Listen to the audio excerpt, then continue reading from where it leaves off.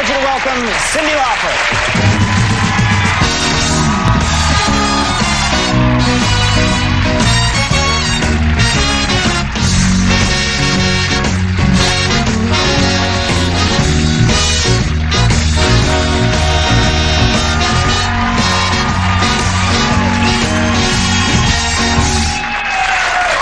Thank you for coming. Thank you. Looks very nice.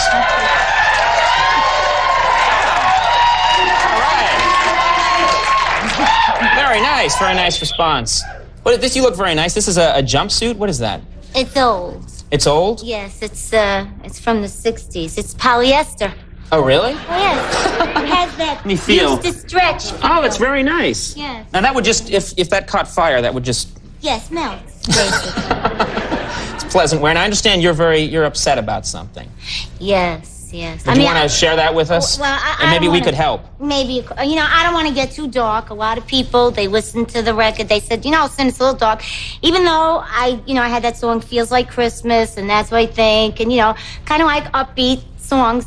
They focused in on that one particular song and, you know, about domestic problems. And, you know, and, you know, I was reading the paper, and I don't know if you know this, but Dick Tracy and Tess Trueheart, it's over. It's over, 45 years. It's true. That was just in the New York Times today. Yes, and, you know, so domestic stuff is everywhere, and I think it's pretty telltale of the times, you know, because now it's them. I mean, we read about Bert, right? Bert and Lonnie. We read about, you know, the Bobbits. Exactly.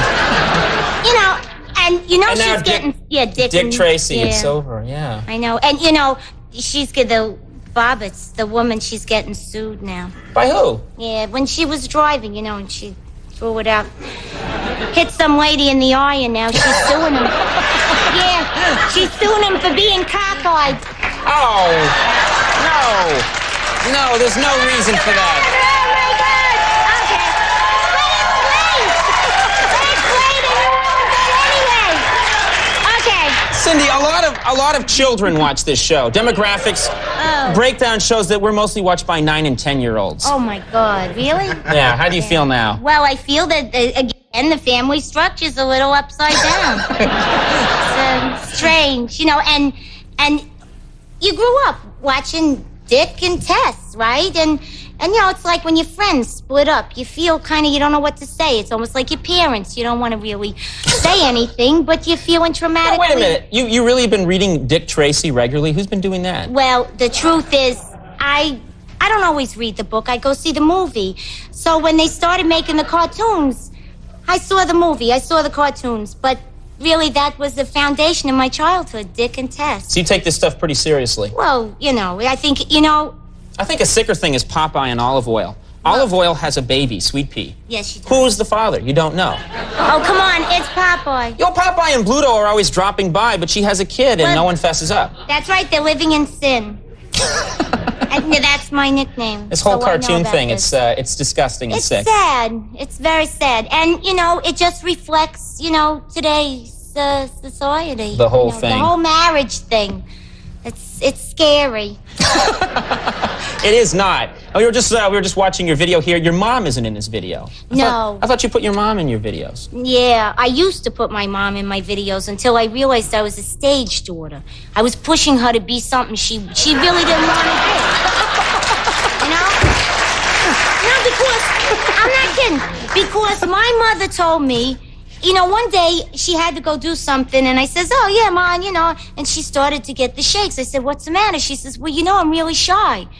And I says, you're shy? I said, but Ma, you've been doing all these videos. She says, yeah, I just wanted to spend some time with you, you know? Oh. And so now I don't do that anymore. I just, you know, I go visit her.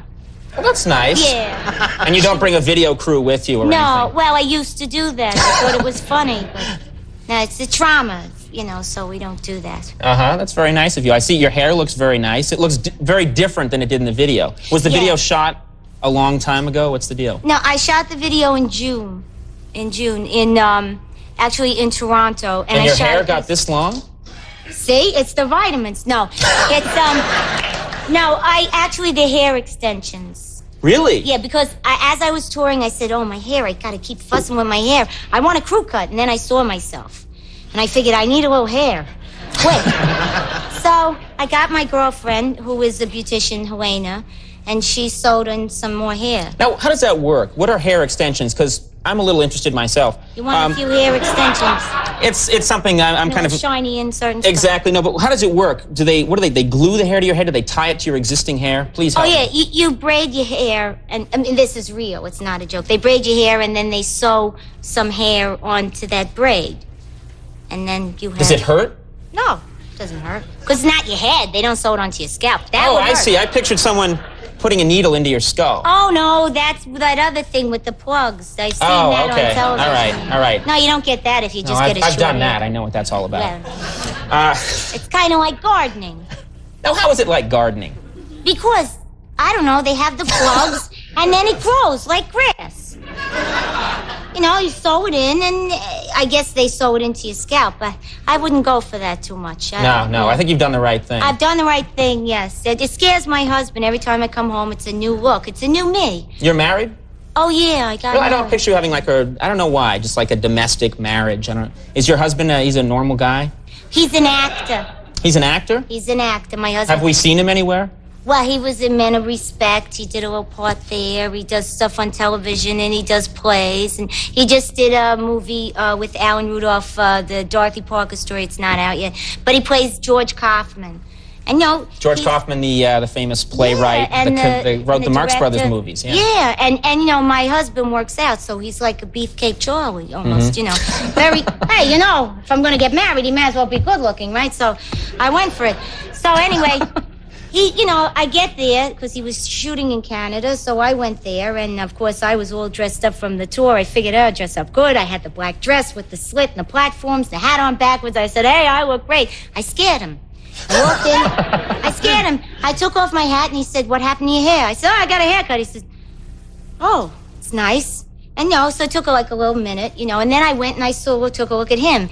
And we went on set, and I watched him, and he had the collar up to his neck, and his shoulders were rolled, and he took on because he's one of those guys that... He takes on the physical appearance of George Kaufman.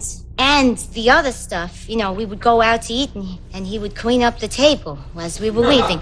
And he's doing that method stuff of being in character when he's with you? I don't know. I don't understand that stuff, but he does that stuff, yeah. Maybe he's just dangerously crazy. No, he's very talented. He's nutty, though. But you wouldn't picture me with, very... conservative person. I didn't know what I was thinking. I don't know. I'm glad. He's a stockbroker. No, I'm like